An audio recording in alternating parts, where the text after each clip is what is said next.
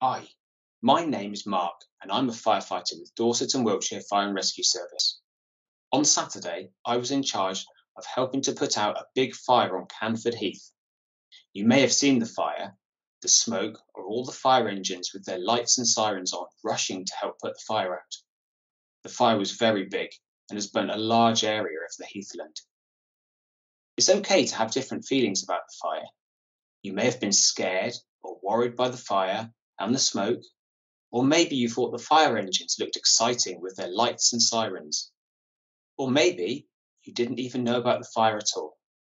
But what's important is that if you feel worried or scared, you talk to a grown-up that you trust about it. Although the fire was big, no one was hurt. All the homes are safe, and once the plants are able to grow back, the animals will return. What is important is that you know how to stay safe. Unlike at home, outside there isn't a smoke alarm to beep and warn you of a fire.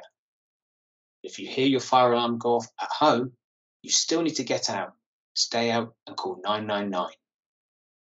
Carefully leave areas so that you're safe, stay away from the fire and ask a grown-up to help call 999 and the firefighters will come to put the fire out. It's really important that we're all careful with fires outside. So no barbecues or campfires unless the grown-ups are there and you're allowed to have them. Why not have a picnic instead? Remember, never play with matches, lighters, never touch them as they can hurt you.